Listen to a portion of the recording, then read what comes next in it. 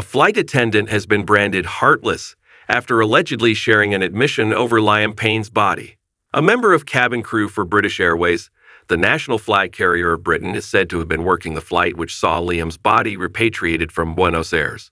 The late 31-year tragically fell to his death from the balcony of his third-floor hotel room in Buenos Aires, Argentina, on October 16. The star died after suffering multiple traumas leading to an internal and external haemorrhage. But reports claim that the individual breached strict British Airways guidelines by sharing information about the passengers on board the flight, which left the Argentinian capital on November 6. The flight attendant is said to have told her online followers that Liam's body was also on board after it was released by officials in the Latin American country. "Just been told we're carrying a coffin with us today," they reportedly told her online followers.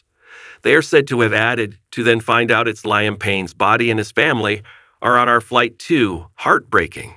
A source told The Sun that the individual has since been suspended from her duties with the national airline.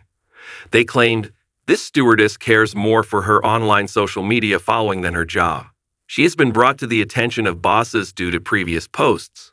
It is a serious data breach, not to mention a callous and heartless move to tell the world of Liam's final journey for the good of her online following." A spokesperson for the airline told the Mirror, "We are investigating this matter, so it would be inappropriate to comment further."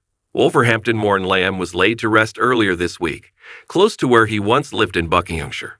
His devastated parents, Karen and Jeff, were joined by his sisters Ruth and Nicola, as well as his former girlfriend and mother of his young son, Cheryl Tweedy. Sources claimed that while everybody inside the stunning church in Amersham, Buckinghamshire, were remembering his kind gestures and lovable personality, they felt an unfathomable loss.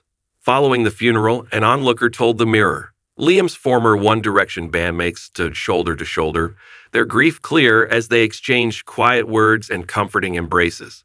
Simon Cowell, his face still etched with sorrow, was seen consoling Liam's friends and family, offering no doubt heartfelt words amid the shared pain. Liam's family went to great lengths to ensure the service and arrangements were the perfect tribute to the singer. The service cleverly integrated special touches to honor Liam, alongside the more classic flower displays and candles. One such personal item on display to mourners as they entered the Buckinghamshire church was a floral display showing a series of bowling pins being hit by a ball, arranged out of fresh flowers. The piece lovingly calls back to Liam's famous love of bowling, which spent his 31st birthday doing with his family on the 29th August this year. Many cars bringing guests to the church had Batman stickers on the front windshields, showing the logo of a black bat against a white background.